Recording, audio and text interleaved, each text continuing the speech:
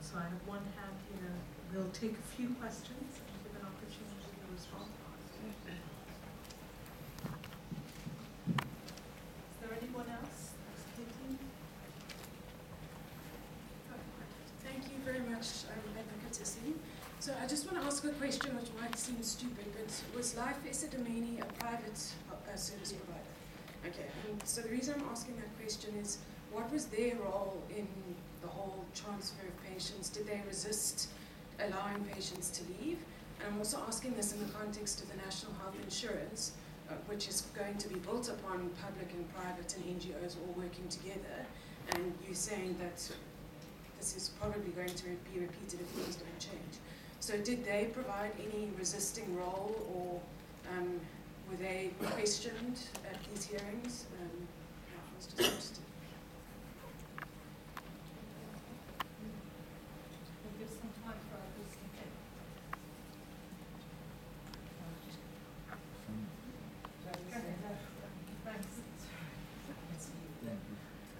Yes, those questions were posed to the Life Esidimeni management, and Dr. Mkachwa, who is the CEO, was called to testify, specifically because we wanted to know what was happening on the other side and why the patients were allowed to be moved. And his evidence, I mean, it's worth actually going back to his transcript as well. And he also broke down in the course of the hearings, because he did, and others did try to resist, but the department literally forcefully took the patients and insisted that certain medication must be provided. But he also said that all of the medication wasn't available because they just didn't have that kind of stock all in one go for so many patients, and that they warned the department about this, but the department said, well, we'll just get a public health clinic closest to the NGO, which didn't happen.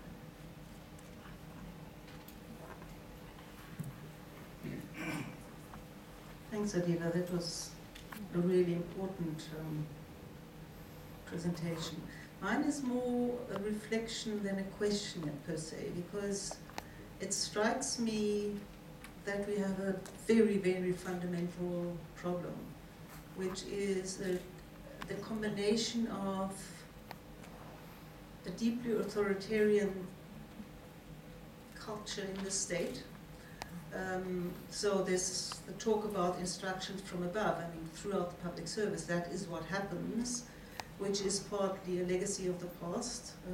It is partly a very easy way out, so because you then don't have to take responsibility. And it takes courage not to obey when the instructions come the way they often do. And that is a courage that not very many people have. Plus, a big problem is also that the way we very often respond in the public sector to things are going wrong is with further compliance and further audit requirements. And so reinforcing a compliance culture rather than a culture of acting ethically. And as I was listening to you, I was thinking something like this Section 195 is probably something that is not very widely known. And it made me think, given that we're sitting in winter school, there is a task here of actually spreading that information, training civil servants to actually act ethically and act morally, both in terms of their legal obligations, but also in terms of their other professional obligations. So I think that is worth thinking further, because it's difficult, it's hard to think one's way out of the situation as it is at the moment. So now that's triggered a few more hands, quite a number. Would you like to respond immediately, or would you? I completely agree, and if I can assist in any way, I'm glad.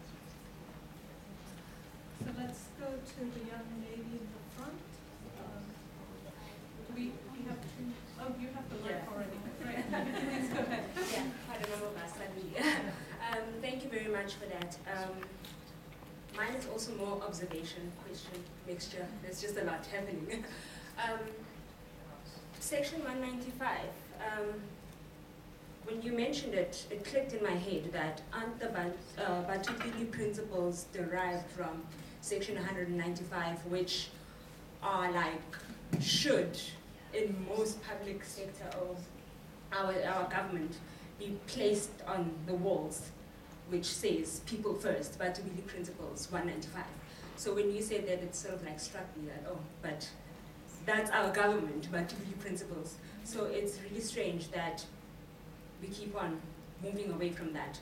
And also, there's just this trend that seems to happen not only within health, but we see it across in housing, in water, in electricity, that there's a trend where simply those who make the decisions over people's lives don't care.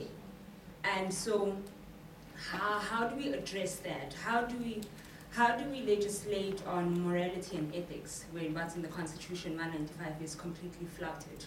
How do we codify and teach people how to be moral and care and be humane? Because that seems to be the gap where we just don't have that, and the powers that be are there clearly to push their own agendas and tick boxes, but don't really care what happens with the decisions that they make. So that gap right there, how do we legislate ethics? Could I ask, should we take a round and then, could you introduce yourself as well? Each speaker, one or two, and then we'll take a few comments. Okay, I'm Tabitha Tonko.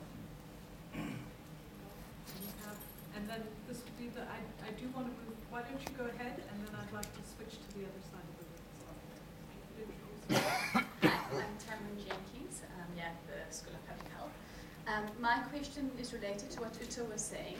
I've previously worked in the public sector, and what advice is there? Because I've had a situation where I disagreed with what I was being told to do, and I was at that point a very newly qualified dietitian. So I was working alone. I phoned one of the tertiary hospitals to speak to their head of department, who told me they agreed with what I said, but that this was the policy, and everyone I spoke to said, well, it's the policy, you've got to do what the policy says. And yeah, how does one deal with that? There's actually a provision of the law in the Public Service Administration Act, I think, which, or in the regulations, which specifically says that you don't have to obey an order if you think it's an unlawful order, right? So there's firstly that hurdle which you've got to cross. So it's not that you just can't, I mean, there would be potentially a bit of chaos if you didn't, implement as a lower level official. But if you think it's unlawful, there is a provision that allows you to put that in writing. And even if it doesn't change anything, you're able to show that you made an attempt, rather than saying, I didn't have any power, so I just did nothing. So before, I have kept a note of the people on the other side of the room.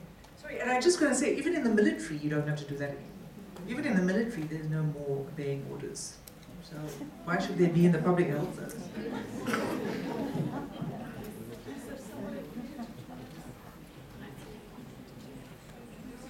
Yes, I'm Arinda Rulofse, and I had the unfortunate, I suppose, opportunity to work with Dr. Manamela, and so I'm the point person for mental health in the province. My question is probably very similar to the previous speaker, but I think we all work in a bureaucracy and the system, and if I look at where I'm at, I'm not at a level of decision making, but the bureaucracy says exactly like that. You follow channels and you report to those people, and if you step out of line, you pay the consequences of that. So how are you, your previous answers probably covering that, but are we protected? Because if you look at the Mental Health Care Act, technically, I should have completed, I'm sitting here and I have to admit that I should have completed a 2 form every week of this year. And that's my legal obligation. But how do I balance that with what my managers and the department wants?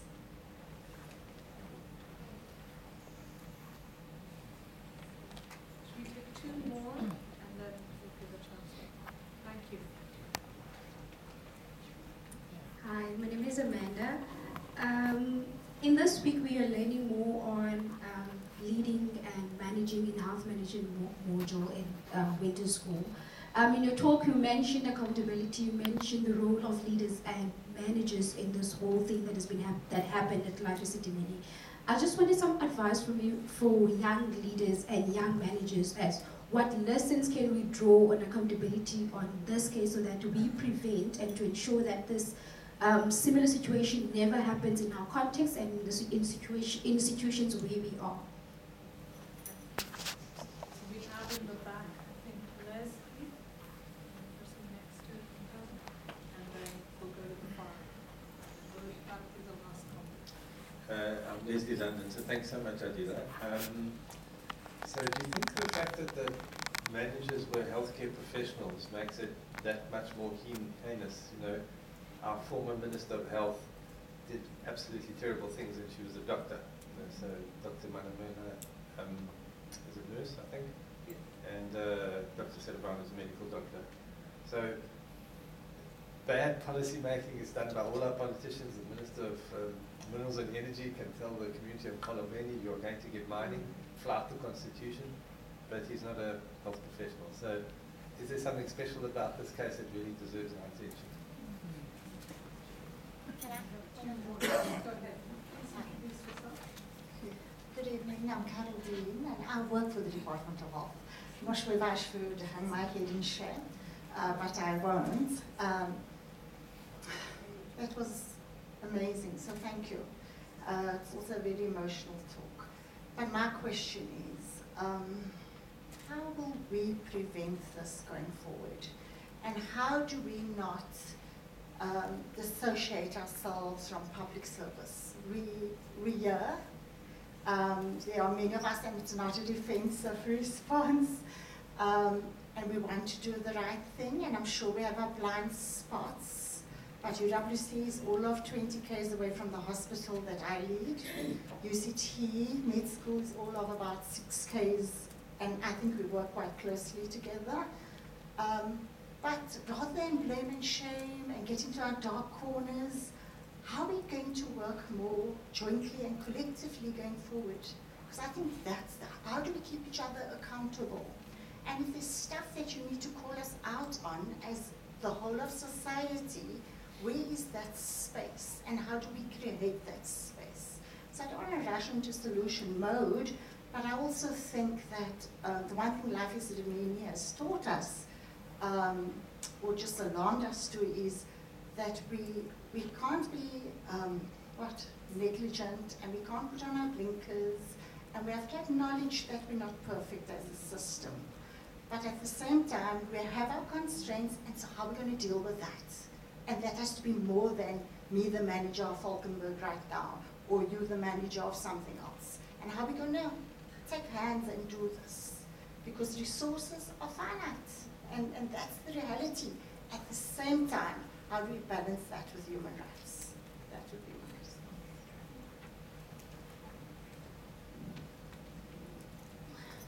question. Thank you. My name is Dumelo. I'm at the school. Great presentation, great representation in the inquiry.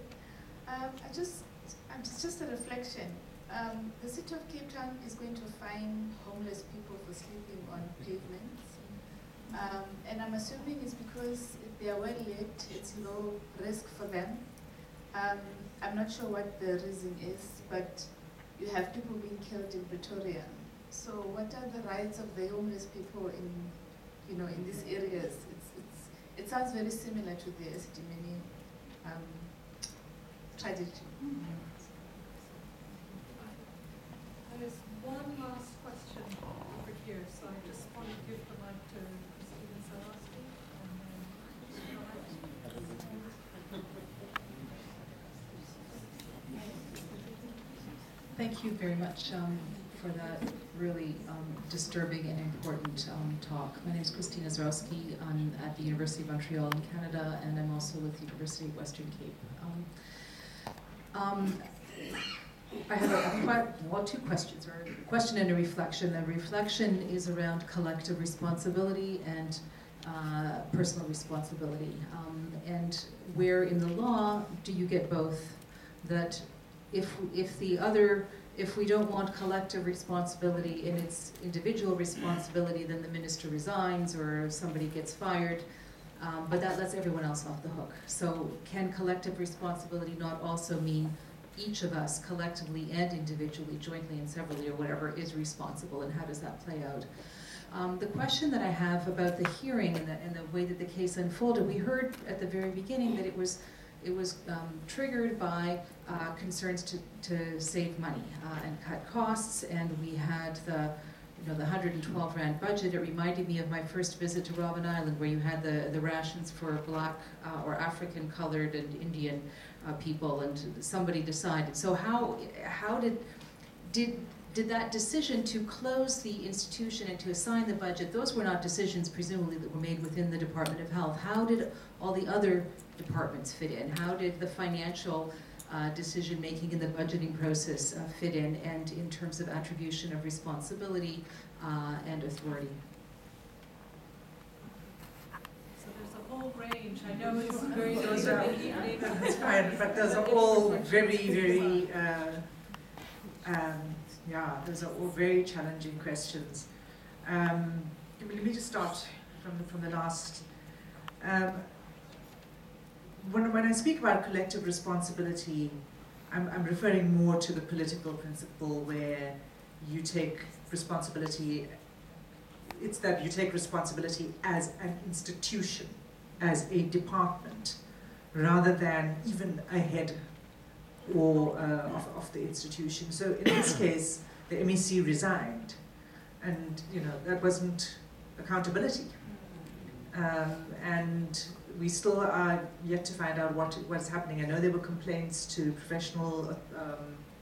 the professional bodies, Leslie, the HPCSA, and the Nursing Council in relation to Silvana and Marimela, and I don't know, where that is now. There are also criminal charges, which I understand now investigations against at least one person, but I don't know which one it is. It's completed, and whether there'll be prosecutions remains to be seen. The decision on the budget. So that we explored quite in some detail also in the hearing, because we had to actually analyze the budgets. And the MEC for Finance at the time, Barbara Creasy, testified and disavowed any, not just so much knowledge, but any sort of relationship with the decision. And we were able to find budget speeches, and after the budget is announced, there's the budget speech and other correspondence, and media, someone had interviewed either her or somebody else in finance, saying that this is not true, that there is no reason to cut the budget. There were resource constraints in general in the province, and the province is very strained. But the MEC and the finance department had made it clear that what you cut back on are non-essential expenditure. And that was repeated publicly, that what must be cut back on is non-essential expenditure. So it had nothing to do with the budget. And there's some explanations for what actually was going on, because it was also at the time of local government elections and all of that. So, but certainly finance said that there was no need for it, and they had said so at the time, not only after the fact.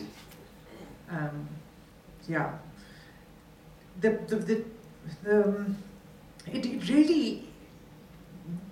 really made me think, Leslie, of Mantu. Mahlangu behaved like that. And so she's not a doctor, Mahlangu. But Barney Salibano was a good doctor. And it was unbelievable what was going on, and that he would actually lie under oath. Dr. Manamela is a psychiatric nurse with a PhD. That's where the doctor comes from. So there is, in my view, a greater responsibility on people in that position, not merely because of their seniority versus, for example, Ms. Hannah Jacobus is making the decisions on the ground in NGOs, but can't really make decisions. But in those people because they have professional ethical guidelines that go beyond any other government official. And they paid no respect to those. In fact, not just professional ethical guidelines, but they take an oath. Not just the oath of the Constitution, which the MEC has to take, but in the case of the doctors, they take their professional oath. And so it reminded me a lot of that, and worse, actually. You know, I mean, it reminded me of stories of the Holocaust. And I said it in I think in the argument, but you know, as you were sitting in those hearings, that phrase, Hannah Arendt, the banality of evil, kept going through my mind, because that was how it came across. And it was quite astounding, without minimizing what happened in the Holocaust, the similarities between some of the attitudes that manifested in Esidimeni. And I think, so as far as your question about the difficulties and the importance of collaboration, what do you do? One of the things is to listen. And Mahlangu never listened, and Manamela never listened. I mean, how could you not listen to all of these warnings? So, and I want to say again, it's not easy, and it's not, you know, people don't expect you to be a hero. But if you are told, and you're taken to court, and you still don't do it, what then is the excuse? You can't then say, but you know, I didn't have the power, and I don't have this, and I don't have that. So it was that level of arrogance. So I think that what helps is to just listen. You don't have to agree. But if you create a culture in which people feel they can speak in your presence and disagree in your presence as a manager, then that will go a long way to coming to the right decision ultimately, even if you don't agree with what they say. I don't know if I left anybody, but that also answers partly your question about management. Thanks. Thank you. There'll be an opportunity afterwards also at the reception for a follow-up conversation. I know it's a very late evening. This is a very emotional subject, but a very important one. So I'm going to ask Professor David Saunders to reflect and give the vote of thanks, and I'm sure he'll have his own reflections to add. Thank you, Asha.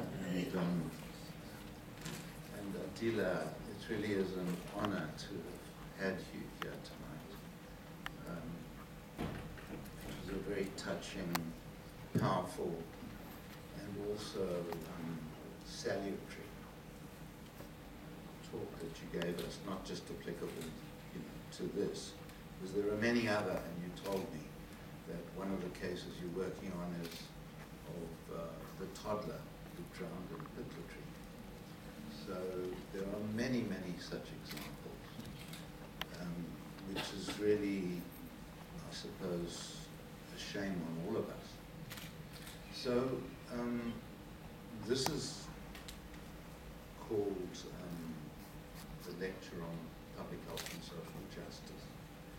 So we're very proud here at this school for combining those two. So I've just been involved this week with quite a small class, great class, doing a course which is called Globalization and Health.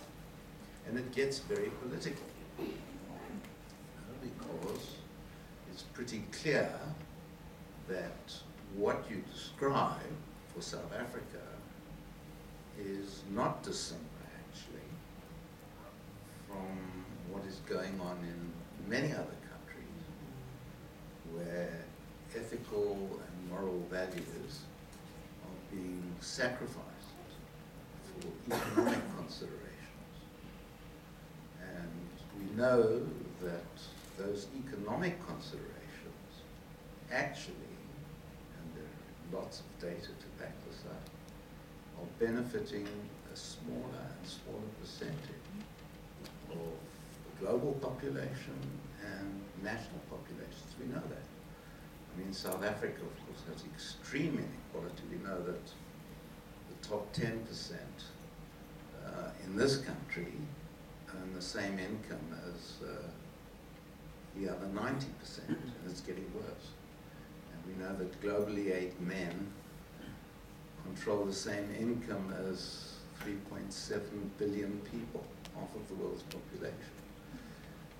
So this is not, I think, unconnected with what we are seeing, that the dollar is trumping human values. So in this course on globalization and health, and I promise I won't go on too long, when our students, we call them students, but actually they are very experienced practitioners themselves, get very depressed, usually after I've given them. They say, well, what can we do? So we, myself and Leslie today, gave a very similar kind of presentation. He said, well, in public health, and of course, as Uta said, we see public health very broadly. I think I'm the only medical doctor actually in this whole enterprise here. Quite different from when I studied public health. Sorry, 2 of us. 2 of us. I just think of you as a social scientist. So people are asking, what do they do? What can they do? So we talked about it a bit. And we kind of structured what we could do into kind of 4 categories. Doing research, social determinants, health systems, from an ethical standpoint, and using this evidence for advocacy, trying to model good practice in your work, whether you're a clinician or a public health practitioner, and most important, to use all of this to engage in social mobilization, or to at least provide assistance to those who are involved. And of course you were doing that in the heroic treatment campaign. So people get a bit startled about the social mobilization, and they think we're very political. We're a bit extreme here at the School of Public Health. So I just want to say that I think we are doing what the father of public health, Rudolf Virchow, said we should do. So Rudolf Virchow was a German physician, pathologist. He developed cell theory. He was a kind of acclaimed scientist. But he also said, and it's a famous quote, he said many things, but one of his famous quotes was, medicine is a social science, and politics is nothing more than medicine on a large scale. Making the point, very profoundly, that health is political. And I think that until we in health get this message across, it is not just technical. Yes, it's technical, it's scientific, but it's also political. And that kind of thinking, I think, needs to permeate the health sector. And if it did, and if there was social mobilization, to hold all of us accountable, i.e. participatory democracy, not just representative democracy, which isn't really representative anyway in South Africa. I think that is part of the struggle for health. So, just thank you very much. It was touching and powerful.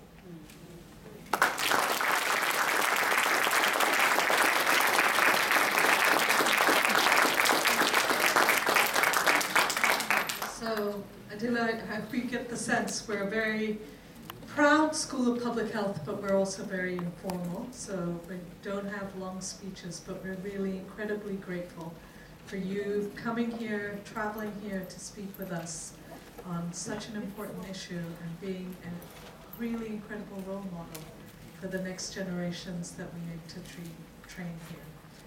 So I want to thank you again, and thank you, Professor David Saunders, for also being an incredible mentor over multiple generations.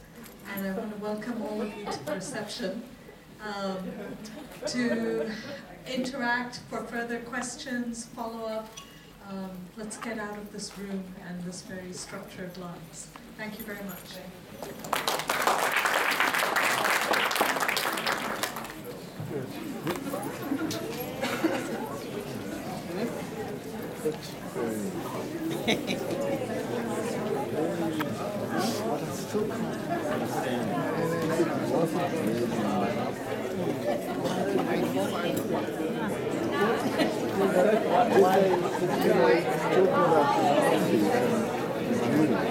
The Nazis